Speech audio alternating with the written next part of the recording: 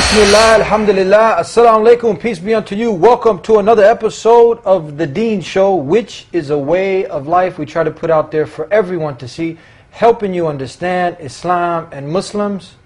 I got a surprise for you today. Thank you for coming to the source to learn about Islam. Those of you that are already Muslims, I got a treat for you, a very special guest on The Deen Show. So we're going to take a break and bring out Dr. Sheikh Bilal Phillips. Sit tight, you don't want to go nowhere. Allah, there's only one God and Muhammad is his messenger. Allah, la ilaha illallah. Allah, there's only one God. Assalamu alaikum, Sheikh. Wa alaikum salam wa rahmatullah. It's an honor to have you with us on The Deen Show. Thank you for coming on and being with us.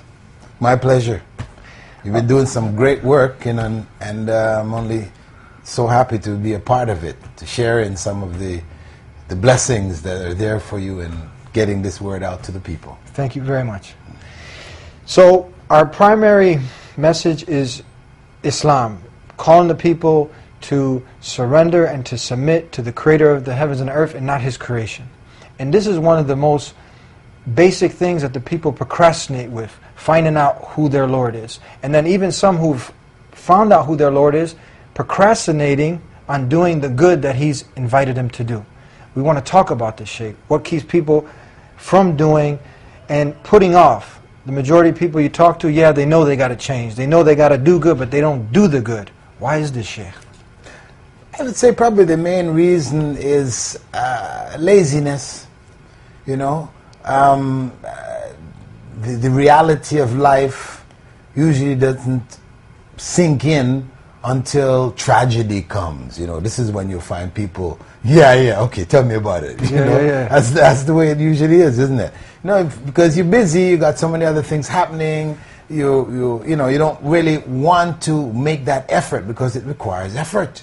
You know, it just doesn't come. It's not a silver spoon feeding. No, you have to go out and make an effort to get this knowledge. So people, prefer to take it easy, just take things as they go, until calamity strikes.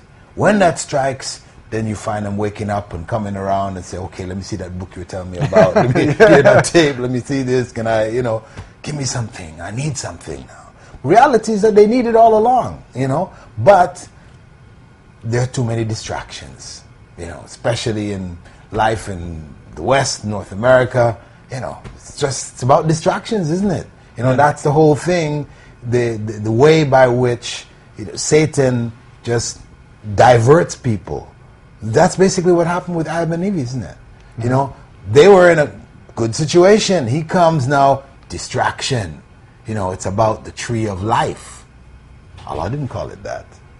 But that was to catch their minds, get them off thinking about something else and then forgetting what was the original message. Don't eat from that tree.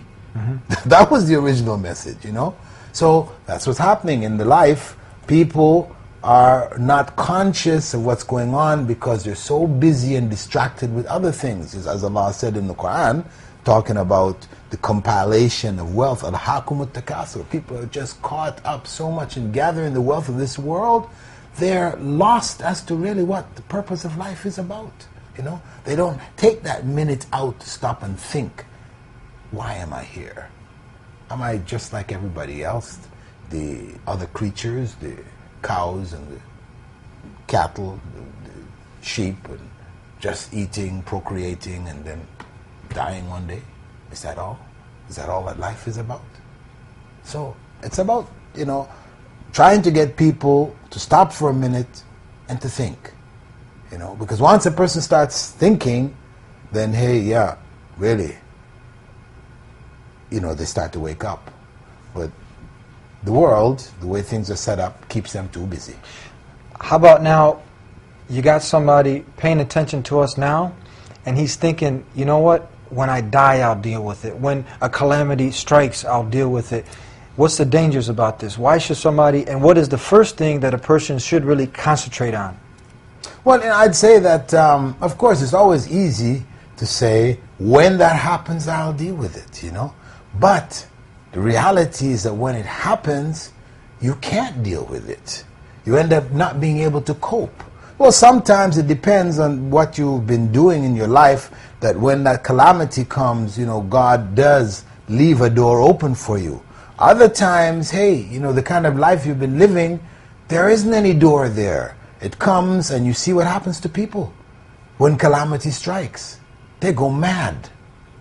So mad, their values are so twisted and warped that they do all kinds of crazy things. I remember reading an article about a man, this was during one of the declines in the stock market. This guy, there was a big drop in the U.S. The guy had $8 million invested.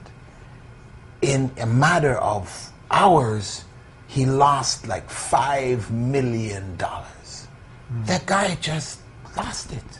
He went and bought himself a Kalashnikov, went into the stock, the office, and mowed down the manager and mowed down his dealer, and then turned the gun on himself and killed himself. And the man had $3 million.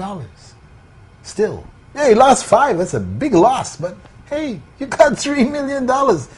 So the whole perspectives are gone. Yeah. So saying I'll deal with it when it comes, don't be sure you're going to be able to deal with it. That's fooling yourself, really.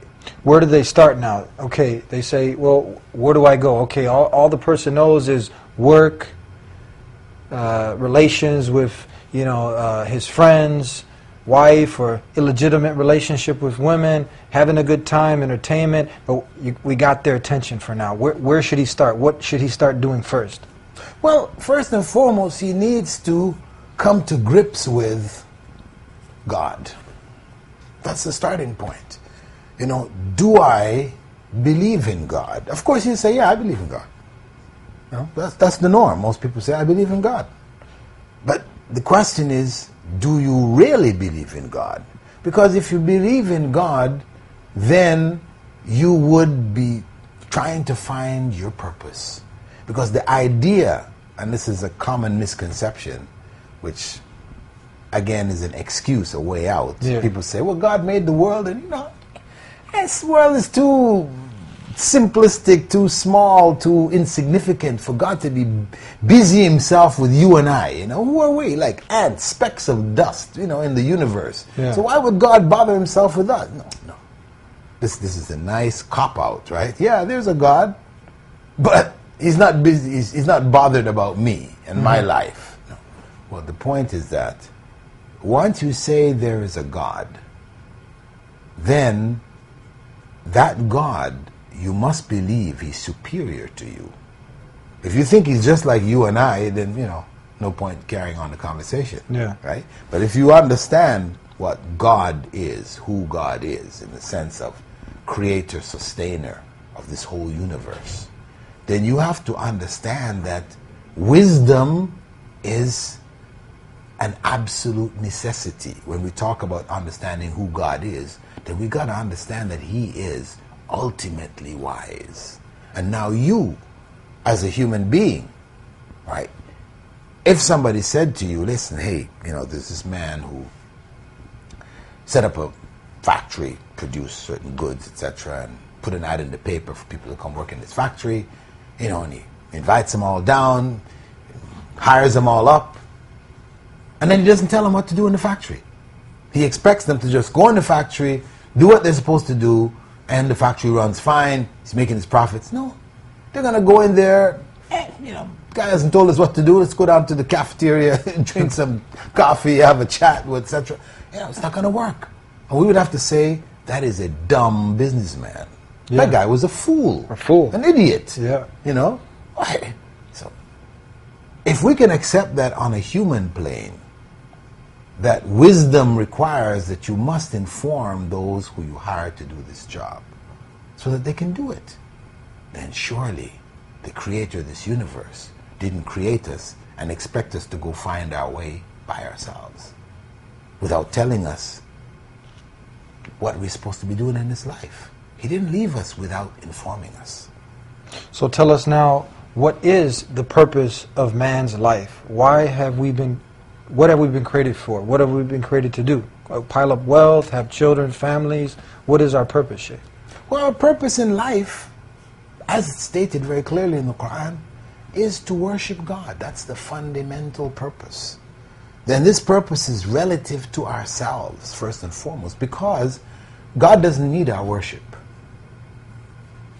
He is Himself. He's who He is. He is the creator, sustainer of the universe, whether we all worship or whether we don't worship. So the worship thing, in terms of purpose, is for ourselves. That worship enables us to reach the peak of humanity for which God created us, to be fulfilled in this world. That we utilize all of the abilities that God has given us in the best way possible. That we benefit others, we benefit ourselves, we benefit the world that we're in. You know, we're part of that beneficial process. That's where we're supposed to be. And worshiping God is what helps us to get there. Now, would a person be okay if he did his daily activities as he's doing, and then, you know what, he agreed with you and he says, okay, I'll do the worship one day a week or one day a month or during Ramadan, or if you're a Muslim? Is this what we're talking about? No. I mean, that's, if it's not doing it as he has instructed 5 times a day. So it's not according to my desires. Now, if it's according to my desires, then you're doing your own religion. Yeah. That's your own thing. Yeah. That's not God's thing, right? God's thing has been quite clearly specified. This is what He wants. You know, Ramadan, fasting, and again, all of these things He wants from us for our betterment, because He doesn't need it. Our fasting doesn't affect Him. It doesn't benefit Him. It benefits ourselves. You know, our giving of charity to the needy, the poor, it's for us. It's for human beings. Our making Hajj, commemorating Abraham's preparedness to sacrifice his own son at God's command. That's all for us. That's all for us. We benefit from it. So that purpose for ourselves, worshiping God, this is in order that we be the best that we can of humanity, be the best human being we can, fulfilling all of the potential that Allah has created us with. So now, for instance, someone agrees with you, just like if someone, you tell them, okay, they need to get fit, and you describe of how they need to work out, they need to, you know, lose a little body weight, but they need a system. Where is all this that you're talking about? How can someone achieve this without doing it according to his own desires? Well, this is what we said, that, you know, a person has to take time and effort and investigate. Look at the various systems out there. See what they have to offer. See the rationale behind them. And I believe, you believe, that Islam is the answer. Islam is ready.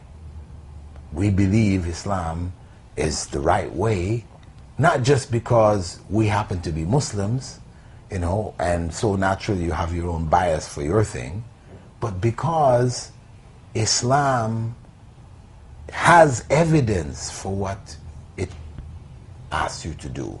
It makes sense. It's practical. It matches life. It's natural. As some people call it, the natural way. The natural way. That's it. It's natural. And that's what the Prophet said. Allah created every child in that natural way. But it's the environment, the parents, relatives, the family, that diverts the child from that natural way. So Islam brings people back to the natural way. If you are seeking the truth, what are some of the qualities that you should look for in one that is to be your creator? Because you have people that are claiming that this statue, this monkey, this cow, a man is God. What should the human being, and how should he identify who his Lord is? So then he can follow this plan and purpose that God Almighty, the Creator, has laid out for him. Well, of course, knowing who God is, we know intrinsically, inside of ourselves, who God is. People might have convinced us that somehow God became these other things, you know, and God can be found within these other things. Yeah. But reality, inside ourselves, we know who God is. We know that God isn't born.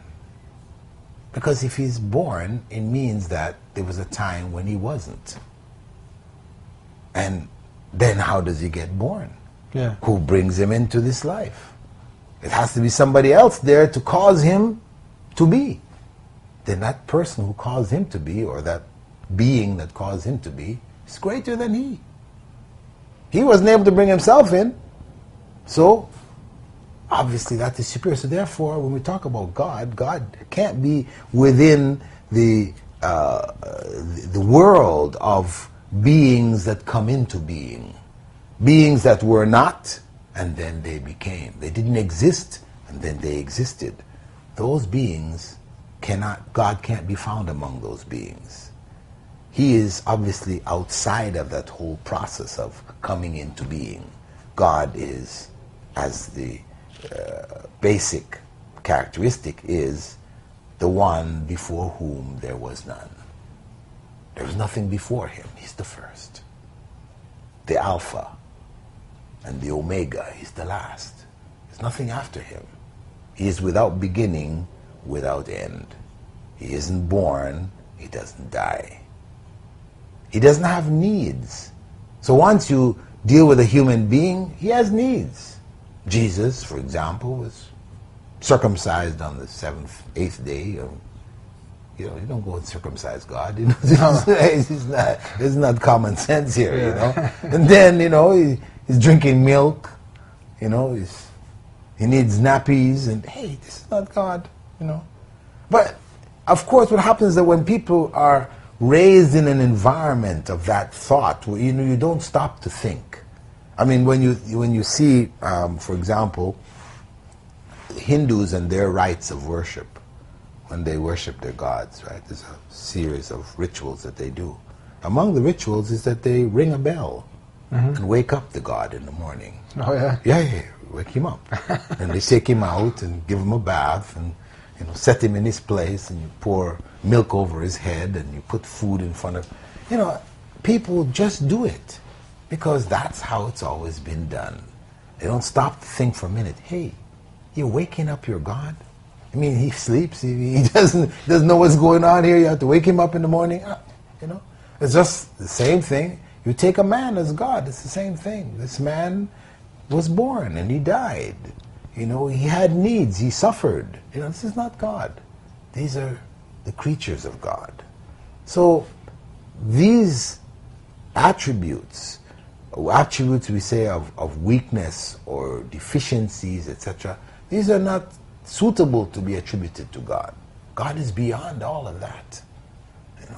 So inside ourselves, we do have an idea what makes sense relative to God. We do have an idea.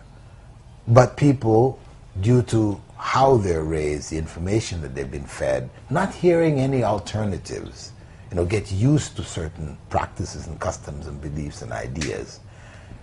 And you find them believing and doing the weirdest things. Yeah. You had mentioned Jesus, peace be upon him. What do we actually, for the non-Muslims who actually heard you say Jesus, and some people attribute him being God, what do we actually believe who is Jesus? Oh, we believe that Jesus was a messenger of God. And we worship the God of Jesus. Who Jesus worshipped. I mean, if you just stopped and thought for a minute, who was Jesus worshiping? Because it's recorded in the Gospels, despite all of the other issues about the Gospels, we put those aside. We just say it's mentioned there that Jesus worshipped God. So who was he worshiping? If he and God are one, then who was he worshiping? Himself. You've got problems here. Yeah. It doesn't make sense. And then the other thing when it comes to worshiping, if you just stop